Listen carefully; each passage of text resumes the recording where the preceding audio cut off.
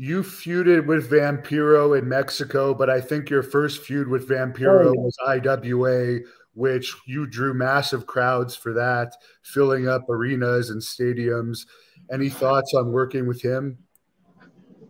I love Vampiro. Vampiro is my brother.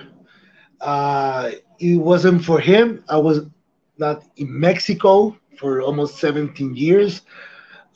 He was the one who helped me to get out of IWA because in one moment I need to get out to IWA because when you done it all in one company, you have to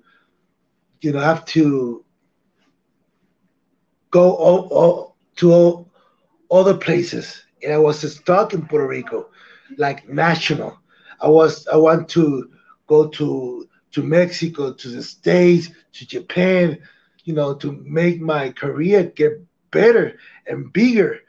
And he was the one. He was the one who helped me to come to Mexico.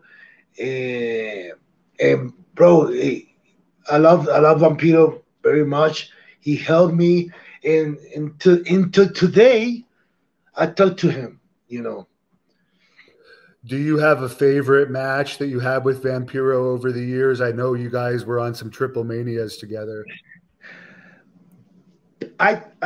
my first match was the match of the year when I was working with him in Puerto Rico. From there, we become friends and brothers. Vampiro was telling me that he was kidnapped once and had some close calls with people holding ransoms on him. Did you ever have anything like that? No, no, no, no.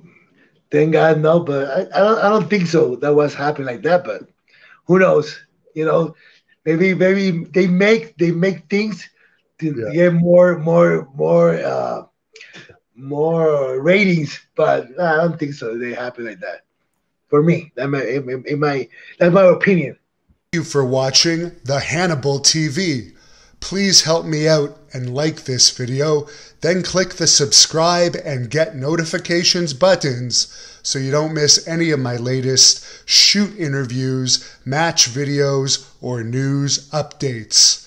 Follow us on Facebook at the Hannibal TV for more live streams and videos. And while you're at it, follow us on Instagram and Twitter at the Hannibal TV.